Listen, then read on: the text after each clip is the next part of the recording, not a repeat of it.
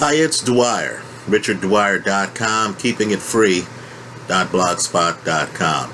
I'm an attorney in Northern California. Started out as a litigator. Got lured by clients into doing family law. Very appreciative of all the support I have gotten. Let's talk about a racially tinged case. Race is still a big part of American life. But first, remember, the opinion you should follow should be your own. Just consider this video to be a second opinion from a complete stranger online. Now, it's my belief that predators target people who are helpless, or who at least appear to be helpless.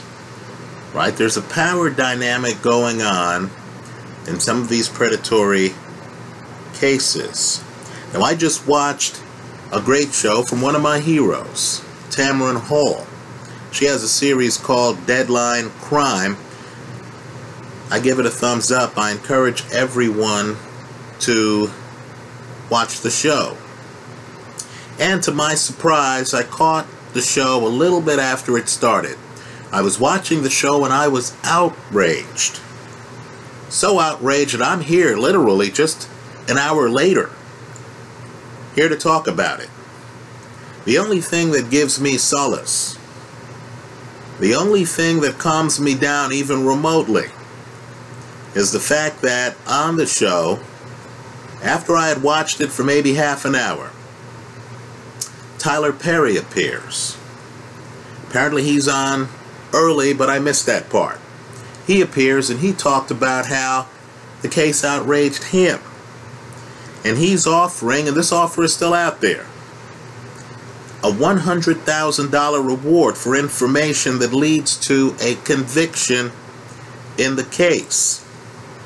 Now, the case, simply put, is an outrage. It involves a cop who, of course, is no longer on the force. What I want to do right here is to invite people who are friends of law enforcement, who want to defend this cop's actions, because in my opinion they're indefensible. But if you want to disagree with me and try to defend this cop's actions, let's take this case out of the shadows. And I want you in the comment section to this video to lay out where you feel I'm being unfair. Right? It's a white cop. The victims, and I'm going to use the word victims, right, are a Mexican-born national, right, a Latino, and an African American. Right? Now, in this case, incredibly, I want you to remember at all times that there has been no trial, that there has been no grand jury, no prosecution.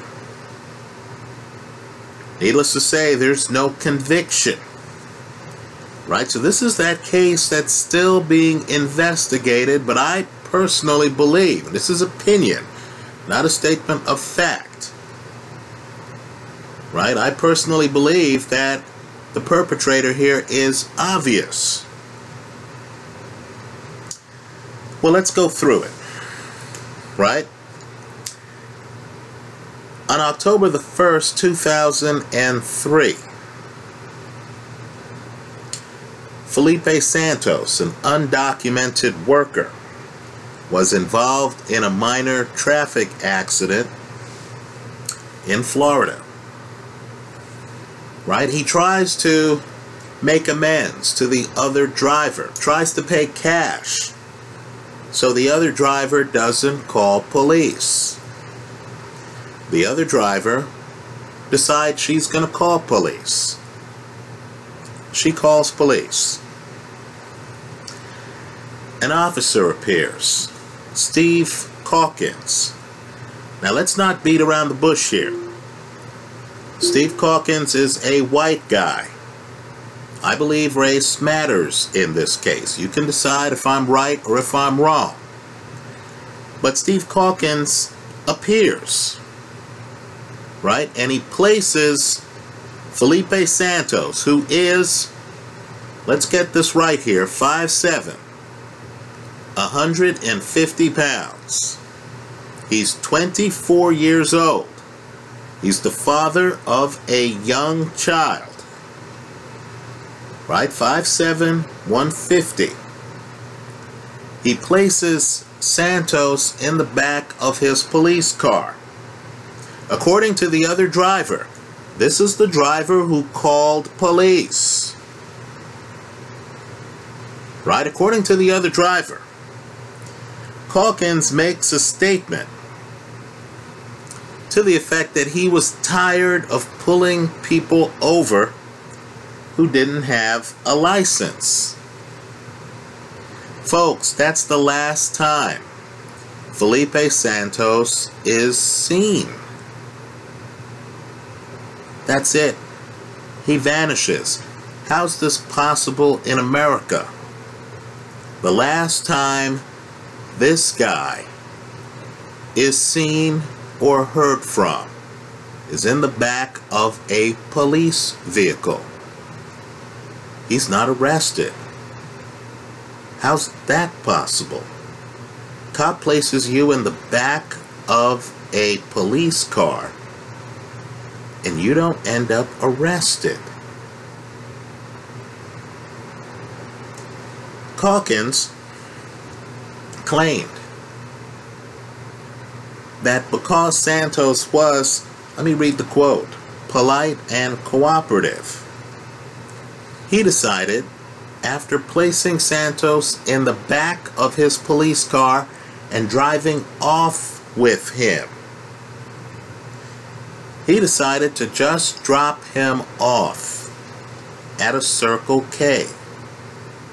Remember the store, Circle K, right? There's no police report, right? Excuse me, there's no arrest report. Obviously, this is investigated, and Calkins comes up with statements later. But understand, this is the last this guy is seen. Now, there are people who cared about this guy, right? His wife, for example, never questioned by police. Did you know that the day this guy goes missing, his boss calls police to arrange to pay bail? It's at that time that they find out that the guy who was driven off by the cop was not arrested. Right? Calkins wants us to believe that this guy just got a lift to a Circle K, didn't call his boss, even though he had been sending his earnings back to Mexico, didn't call his family, just decided to vanish. So, 2.5 months later, and before I even get to the rest of the story, let me just point out, I know I have a multiracial crowd here, and I'm grateful. I'm very grateful. Right? But understand, when I hear a case like this, the issue of race is practically dripping off the page. How could this have not been investigated? I'm sorry, but I believe that if Felipe Santos wasn't Latino, if he were Caucasian, and if people saw him placed in the back of a police car, and that's the last we ever see of him, then you find out he's not even arrested. There's not even an arrest report. Then the cop is claiming that after an accident, involving an undocumented worker, where the cop responds pursuant to a call to police, we're to believe that that cop decides, you know what, I'm going to overlook the fact that this guy was in an accident. I'm going to overlook the fact that this guy's undocumented. I'm just going to set him free at a Circle K that doesn't pass the smell test. I believe that if the victim were white, this would have been investigated. His status as a father, as a husband, would have been explored. People would have been interviewed. This would have been an issue.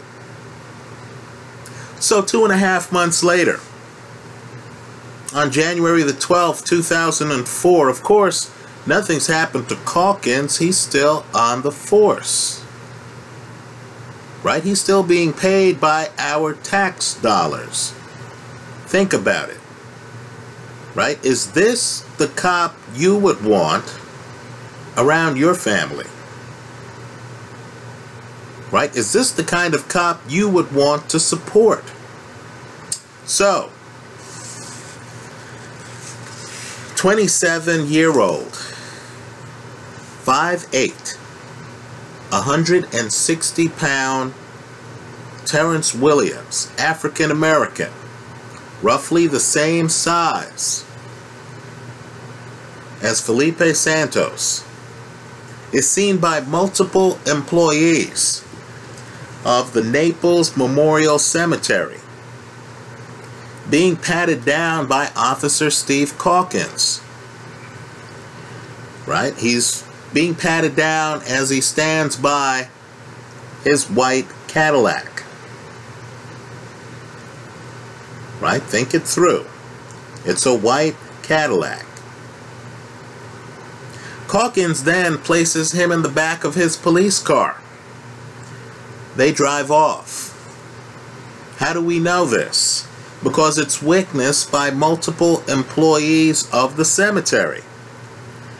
Calkins then returns to the cemetery within the hour. Witnesses see him, third parties. He then moves the white Cadillac. It's an older white Cadillac, distinctive car, from the parking spot to the side of the road. The keys are later found next to the car on the ground. Folks, that's the last time Terrance Williams is ever seen. When he's in police custody, in the back of a police car, just like Felipe Santos. Right, folks? Do I have to say another thing to warrant some kind of prosecution in this case? The same cop, two different men, last seen alive by third-party witnesses, right, being placed in the back of this police officer's vehicle. How many of these Discovery ID shows have you watched where murder convictions have been obtained in cases where the body hasn't been found, right? Or where the body's been cremated but the circumstances indicate that only one person, right, could have done the murder? Well, let's get back to this Terrance Williams case, because I believe this is shocking.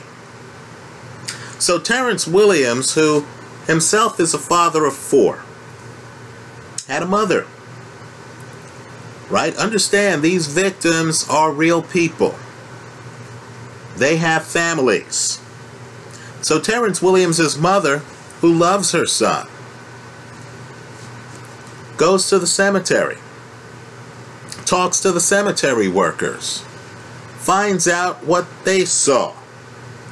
right? Her son being placed in the back of a police car by Steve Calkins.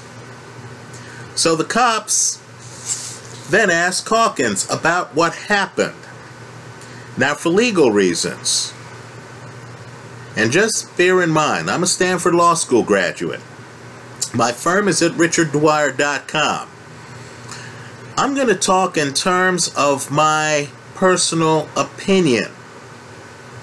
I'm not making any factual statements, right? I have to protect myself from claims of defamation and what have you from people who might feel that they want to somehow quash people who speak out about the facts of a particular case.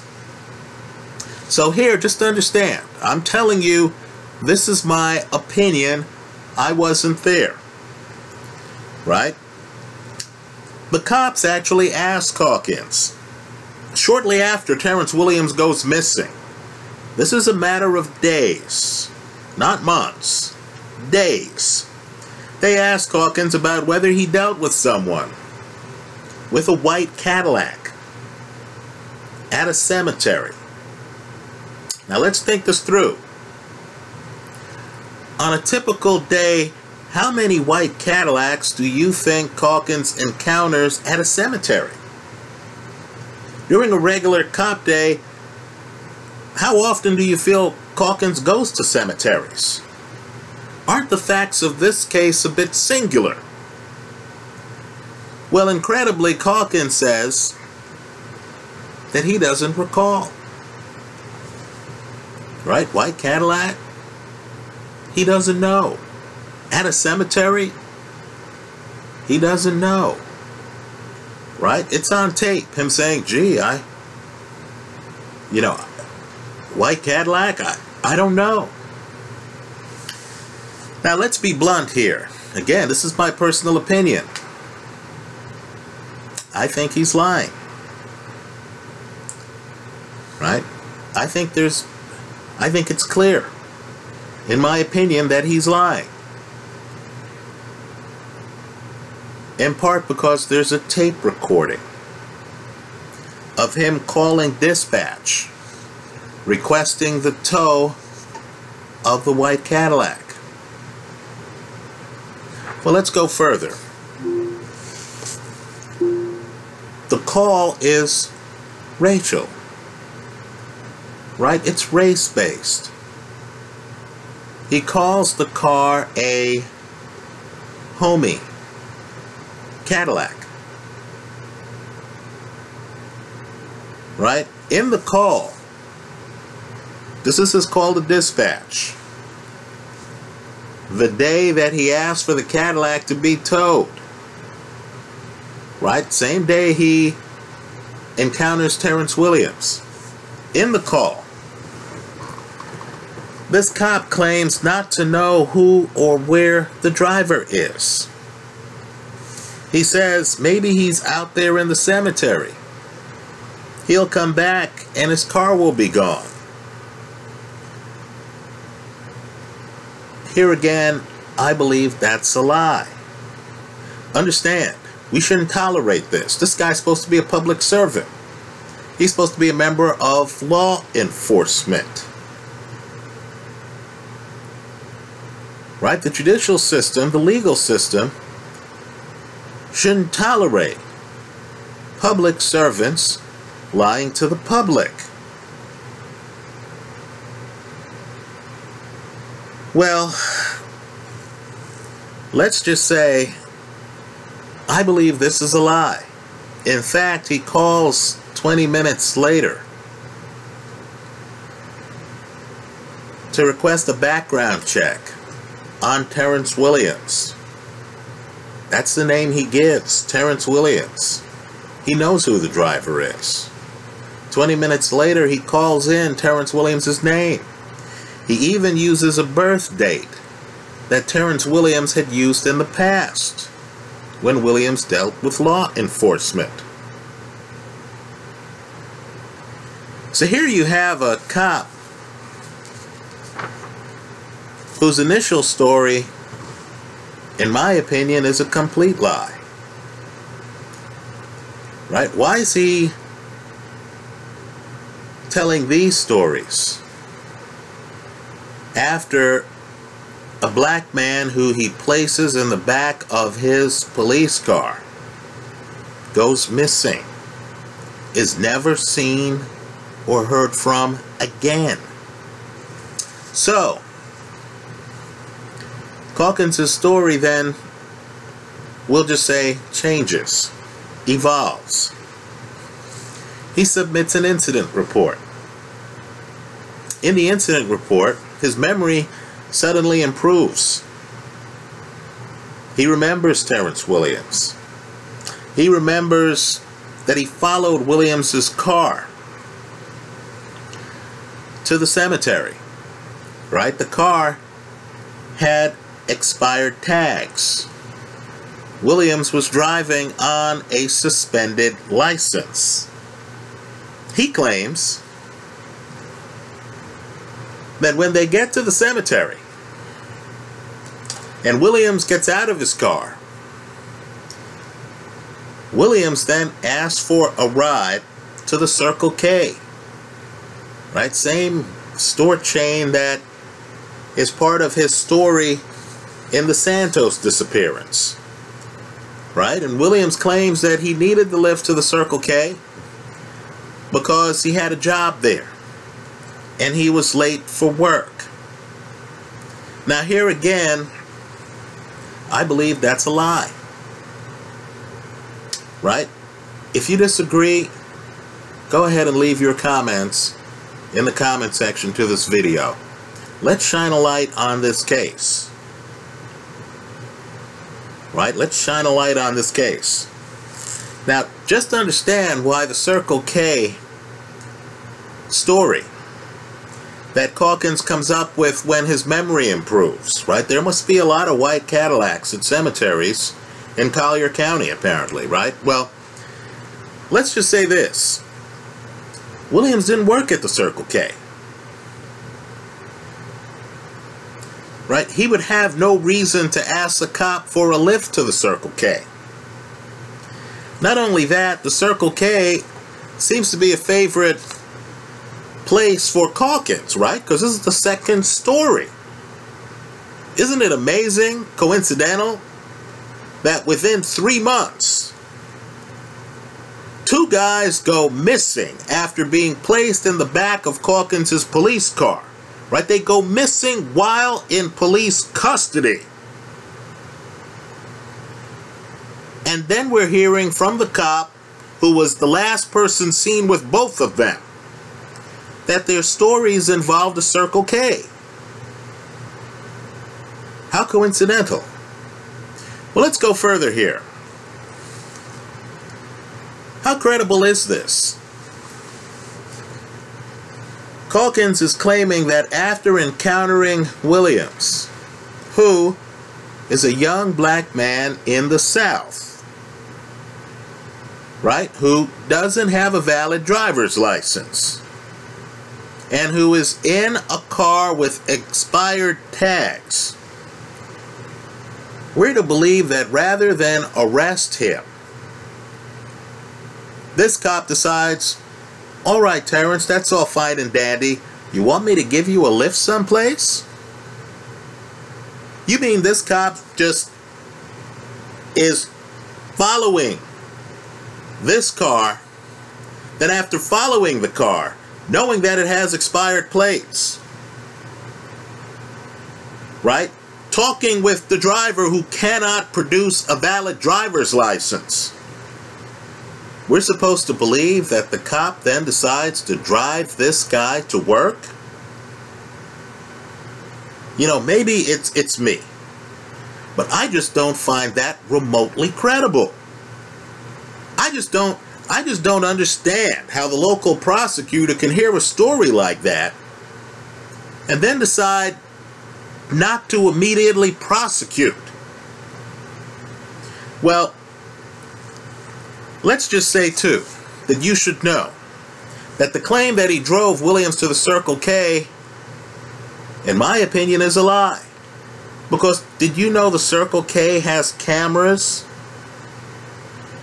Did you know that the cameras don't have Calkins' police car ever pulling up to the Circle K? They don't have Williams getting out of a police car at the Circle K. In fact, did you know that the cameras at the Circle K don't support Calkins' story? You have a cop here claiming a bad memory early on, making statements about not knowing where the driver is early on.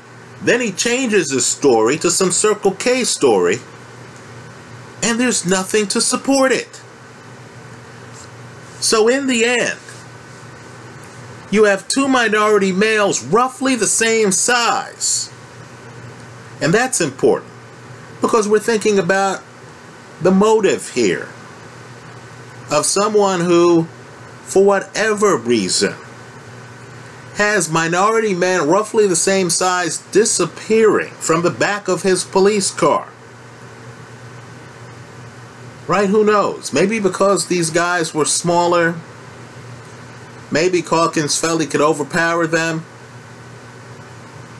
Maybe Calkins has a secret life. Maybe he's attracted to minority men of a certain size. Right? I'm speculating here. I don't know. We're just speculating here online. Right? But what I do think I know is that this case warrants a prosecution. If the local prosecutor is a little bit nervous about it, take this case before a grand jury.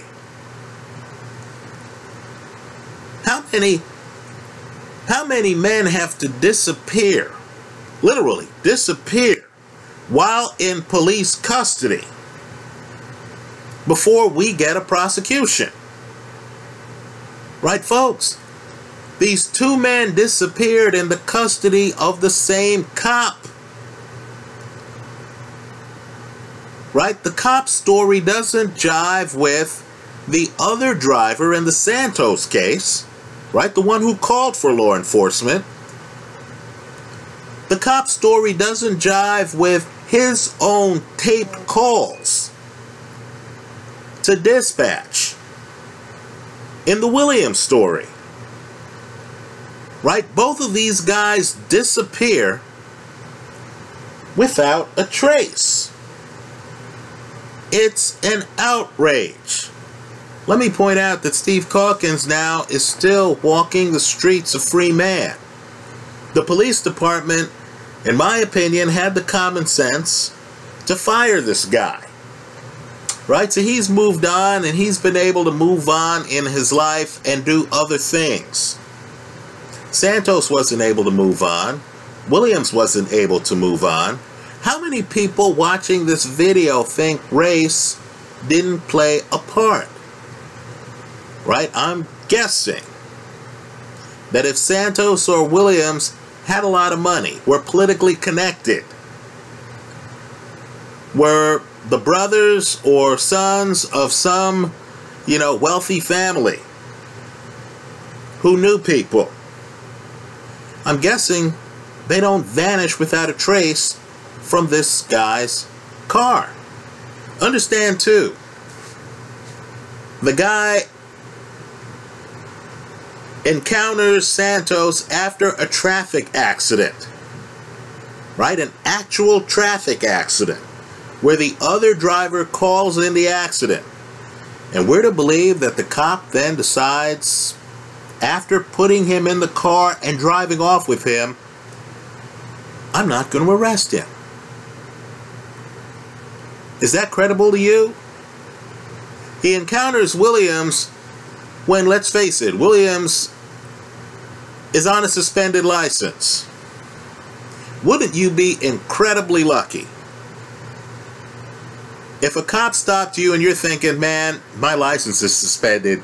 You know what? My tags are expired. Then the cop, after placing you in the back of the police car, says, you know what? I'm not going to arrest you. I don't find Calkins' story to be credible. I don't believe a prosecutor should find the story credible. Given that several people have been convicted of murder in cases where the corpse has not been found, I don't understand why this cop wasn't prosecuted. Let me hear from you. I hope you leave your comments in the comment section to this video, and I encourage you to look up the case online. Look up the disappearance of Terrance Williams and Felipe Santos. The case will pop up. Many people are talking about it. Excellent show on Dateline Crime by Tamron Hall. Simply put, this is an outrage. Let me hear from you. I hope you leave your comments in the comment section. Thanks for stopping by.